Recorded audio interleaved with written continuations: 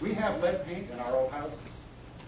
You know, when I work, because when they say we're going to do an environmental assessment, and they think, oh, that's the idea of the environmental assessment, good thought. And when you say, I'm going to do an environmental assessment on an old house, people are like, oh, that means you're going to find all the bad stuff, the asbestos and lead paint and things that old houses used to be made of. We've got to deal with that. So we got to get smarter about the lead paint issue, managing it in place, lead safe work practices.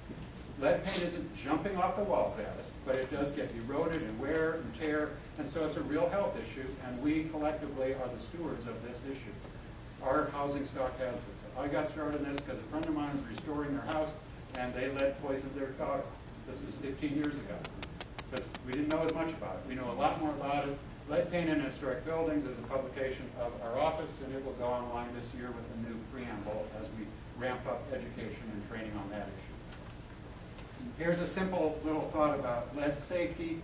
It's about lead dust, not the actual paint itself. So our goal is to reduce lead dust in the environment, around our houses, on the floors, on the windowsills, by doing proper maintenance when we do things. But you don't have to have the guys in total zoot suits, and it's not like asbestos. It's not like it's easily airborne. It's more containment and control. So face masks, scraping, wet misting, containment. I'm oversimplifying this, but it's not that complicated, but we need to get the contractors trained on lead safe work practices, and that's what we've done. Green cleaning products are taking off. Everybody, if you go to the store and you look, they're putting the green color on it and removing. So it's getting easier and easier to find these kind of things for our household tasks that we do in maintaining our properties and our commercial properties as well as our homeowners. And then obviously, all the green rating systems have a benchmark of recycling, having that as part of a program. Does your community recycle? It's seen as kind of a standard. You know, there are some benefits to this, but I also think that this may be taking a lot of people's time that's not as well spent if we, you know, having a recycling bin in front of a tear down, you know, it's kind of my view of irony, right? You know, we tore the whole house down, but we're still recycling because we're doing the little stuff. So let's talk about the big stuff too. Now here's one of my favorites. The solar clothes dryer. Cost $8.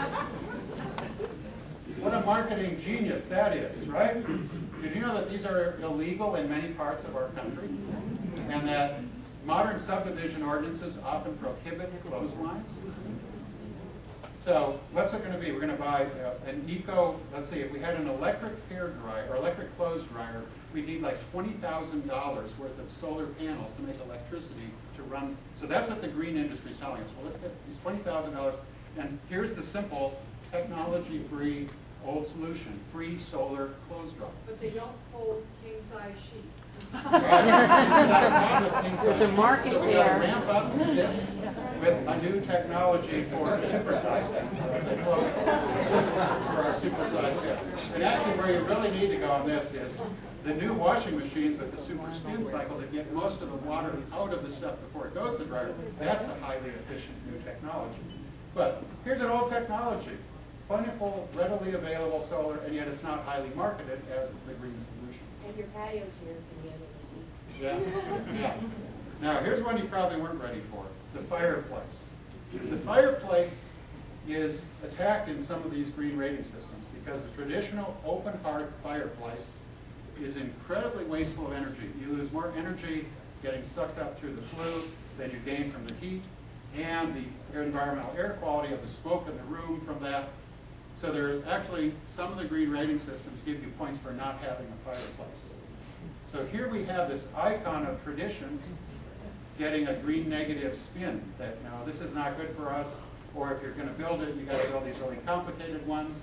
I will tell you that our ancestors, they used the parlor stove, and that's what this view is. Here's a 19th century house with its parlor stove in front of the fireplace. They never used the fireplace for heat. They knew, from Ben Franklin's time on, they knew there wasn't an efficient way to make heat. It's just been a romantic device that we have. But if you wanted heat, you put a metal stove in it and you stuck the flue in front of it, because that was a better, more efficient way to use it as a heating thing. But our culture has embedded this. I mean, how many of you have been in the house? I'm going to show you it's got 7 fireplaces. It's got, you know, it's like, we've made this a benchmark, and it's a big deal in these new McMansions too, the humongous fireplace at the end of the great room. So here's a cultural problem. We have identified the fireplace as the hearth, when it's really the microwave, because that's really where most of the food comes from. So we got a cultural divide on this one. What's green, what's not, you know, keep it as an ornament, put a television set in there, and put a fireplace video. I have seen it done. Wait, a little difficulty on this one. Now, save energy for last, because energy is the biggest topic of green behavior in the residential marketplace. But as this chart shows, space heating is only 31%. A lot of what our energy use is operating the stuff and equipment in our houses. It's not just heating and cooling the house, which might be a third or maybe a half of our energy use. So there's a lot of different things we're going to deal with when we talk about energy. And there are conflicting standards of energy efficiency. So the green systems are trying to sort this out, but we're getting some consensus. And in terms of making your building more energy efficient, there's dealing with the building envelope, which is the space heating and cooling issue, better insulation. And then there's the equipment in there and how it operates. When we saw the previous presentation, I talked about motion sensors for lights when they're on and off, when we need daylight. Well, our old houses are pretty good. We have lots of natural daylight. We understood when we built houses 100 years ago to put enough windows to wall to have daylight during the day. And we can make changes in the equipment that are not going to affect the historic character. Largely, the equipment improvements are efficiency gains that we can easily adopt to older buildings. But the first premise I'm going to start with is that the most efficient thing you do first is the energy you avoided by investing in efficiency first. You don't start by putting solar panels on the house. You start by going, where does it leak? How do I deal with the airflow through the building? How do I avoid wasting the energy that I'm already using through efficiency gains?